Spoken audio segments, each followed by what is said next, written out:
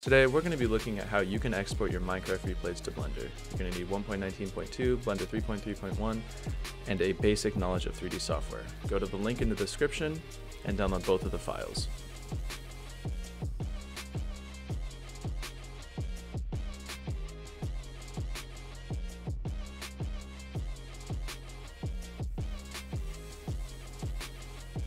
Now that you've done that, open Blender and go to Edit, Preferences, Add-ons, and Install.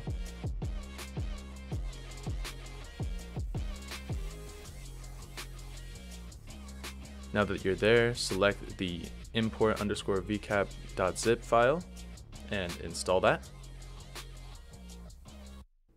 Now enable the add-on.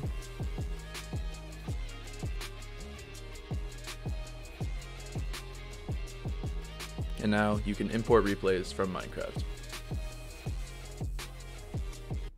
These are some basic performance mods that you'll need for your install, and they are all linked in the description. So now you want to open your Minecraft, open your replay, and once you find a part you want to export, create a camera path, and it doesn't really matter, and make sure your speed is 1, otherwise things will get messed up. Record the replay in the section of it that you'd like to be in Blender. And now go to your render settings, click export replay file, don't need to worry about the other settings. And now select your depth based on logic, and as well as your radius, which is in chunks, which are 16 blocks. You can name the file, and now go to Blender and import your saved replay using the add-on we installed previously.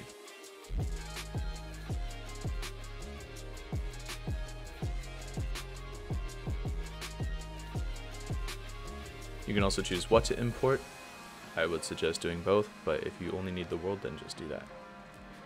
And depending on how large your world is, it'll take some time. And there we go. We now have it imported into our Blender.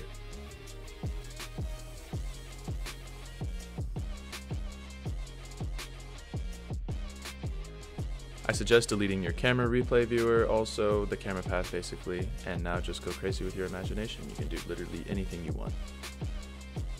Yeah, and shout out to Igram. My name is Exter, and I recorded the voiceover of this.